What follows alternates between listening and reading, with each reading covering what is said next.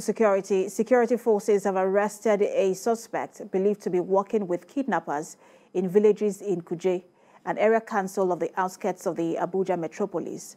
Troops of a special operation codenamed G-7 were advancing when the suspect sped off on a motorcycle into the bushes to inform gunmen of the troops' location. And Sifonesian reports. It's the launch of the third phase of an operation against terrorists in Abuja and neighboring states. The simultaneous operation codenamed G7 or Group of 7 brings together operatives from the Army, Navy, Department of State Services, Civil Defense, Immigration, Vigilantes and Hunters.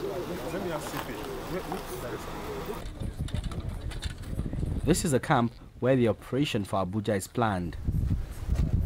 On this day, the troops join up for an operation.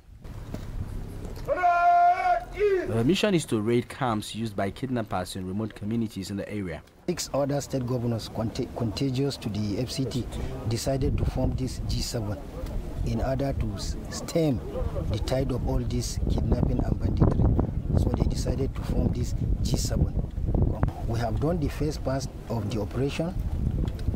We have done the second. This is almost the third that we are embarking. The troops advance through difficult terrains, going past several villages. Further into the mission area, the man is arrested. He is suspected to be an informant to one of the kidnapping gangs in the area. He gathered that kidnapping gangs are already aware of the troops' advancement. At this facility, kidnapped victims are receiving first aid.